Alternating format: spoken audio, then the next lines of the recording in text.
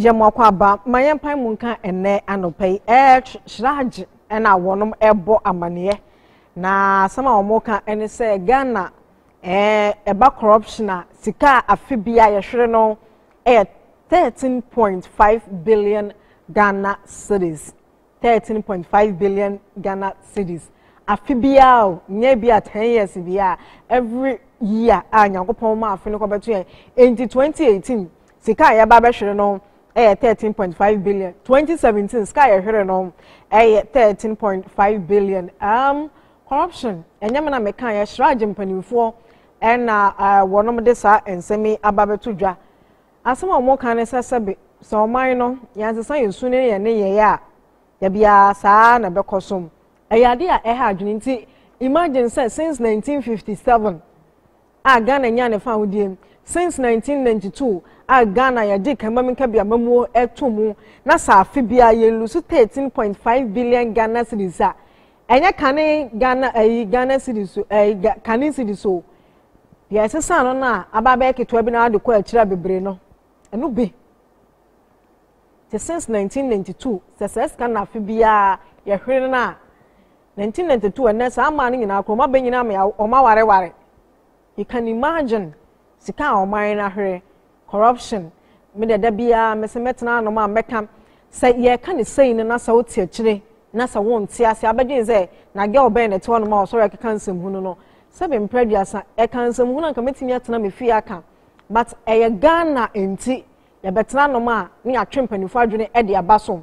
ebia uyo bia won time to ade but ye ne eto ade a ye di dwane de se be mpreduasa e na e affect yen in so many ways. Number 1 and say sa ukona kwose $1 na sa de ne affect a ebi beka metu wono mai wo de dollar kwato ade a wo de dollar kwato wo de scan kwato bank mu a omo na gasa na wo ta ade wo online a omo exchange into dollars wo beba beta ade menu miensa na wo sika na asa sika na nso ji sa sign de bi san kwatom ti to da na abu afunu agya egum that's a buan so a isa ne say wo hia nti na wo so de kwatom enye bibia sese be producer sika na kodi ankrankra bi wono ma aban ni ntimi retrieve nti se basa aban ni hia sika esa sa aban na kasa so wo ba no enye na japade a wanya no de ba besom na ye oman ni sika me adwa meka obi ene wa wo hwe nti no na wo se wo toto nnuamam eno na otuma e kame na kawon so enu nti enya kwan na so obi di sika ni nti ama ade so abeda me so a e wo se metimi eyi mu ka hire ni bi ede egu fom Seven previous and yes, sebe ye pekasa ne betena na ma yeka dabi imagine say 13.5 billion Ghana cedis hwene mo ebetimi aye affordable house na ye kwakwaji loan dia ba ye enu nti emergency sitting dia ngofo timi pre ekwotena se de be ya ye bedi ses kana tum ye ka asenkofo ewa ahuyehia mu nti no parliament seven previous a omuntumika emetena emergency ni anje obi a monthly salary ni amfa mo Ghana nka bisa wo so mo bakwa kwotena se ana enka ni padodo so na be ma excuse but ye can say emergency for loan there omunyina they were there what you say that's the Ghana for you that is Ghana for you. And no na parliament omo kwotena ase omo gitumu se ampa Ghana we use car 3 engine point something a omo de meka kwogitumu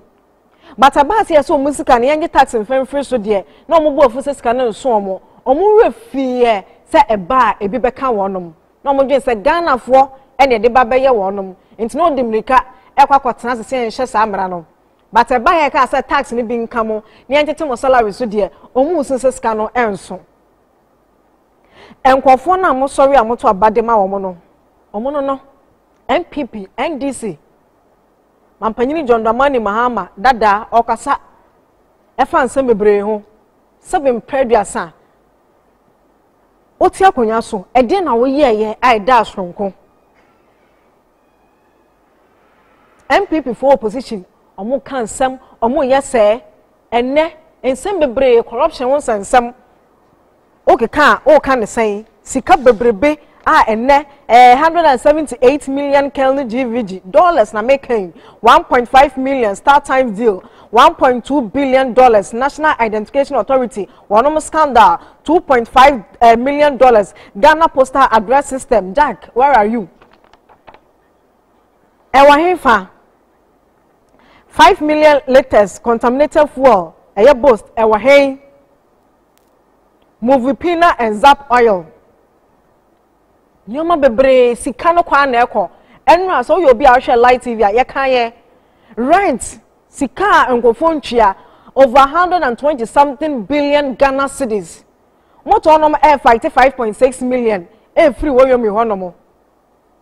Sa sika na also mo share kira kwan such huge sums of money kwakwa. Enno na menam krom na emesere. It was so shameful. But na me japa papa say na me phone adum. Me bom pa say nyambe adum na obi be cha me phone papa. Na me na montina metimi atwetwa ne yie. Na friends trotro bi gina honom e na police ni bi say wache no. Na me gina omo nchen. Wache no. Adaye a ogina honom oba be fa obi. Mi wa ka afoforo bi gina honom a elodi a fa nipa.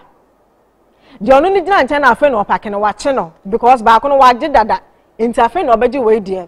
e na boy ni so osere no so obetwi asen na afa do this kan ma no lucky enough na minister bikaba wo se he membem wa me komanim kakra fabra ho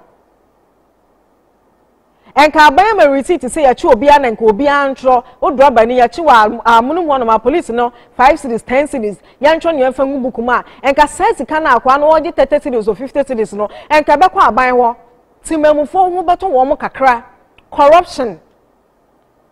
enela lumba a onu ye Kenyan enanu akwa Zambia ne yesi ni kwan adentira China for won sensama enne wonom do ho be for Africa ya hwe ya contract nyina ya de ma wonom na bid bia ba de ma wonom no akoka ho asam enu ti for security reasons e ma o ma Zambia Africa da bia ka NDC ti so na MPP for ye dede omo ba ye corruption de no ma ya fa ho enne NDC for insu kro ya omoto so omanya hwe a amanfo ani bere ya kan corruption ho sam no omanka se san ka against se hwan ne yemfa yenya moden na ni nyina na yem blame obi a esen nimdifo ne anyansafo omoto wono mo ntimi nsore me de me yensam training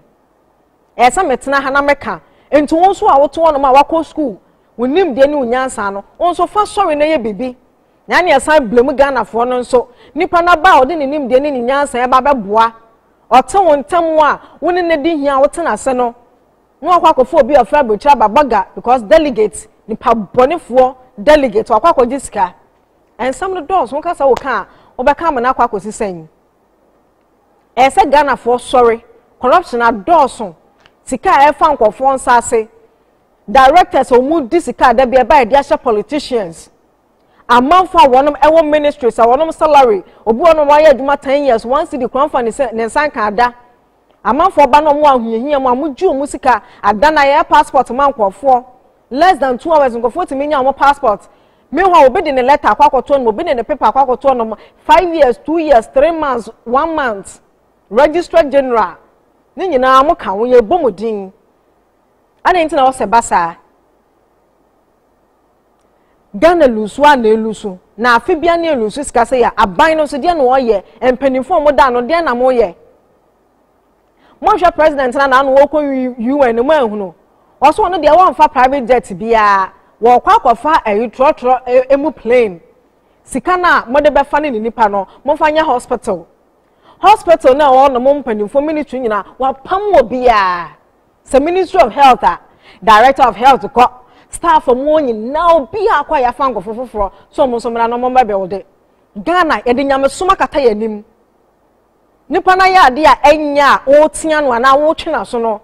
na o de nyame soma kata na nim te sa de wo ye bonsam ene ye ne medana me wonsa me ba me ni obed et na say na ya twetwe enkomo hia so pesa amanfo to abama no na NDC Deputy National Youth Organizer to abama no atrebruwa oba be kirim ye ba sese ya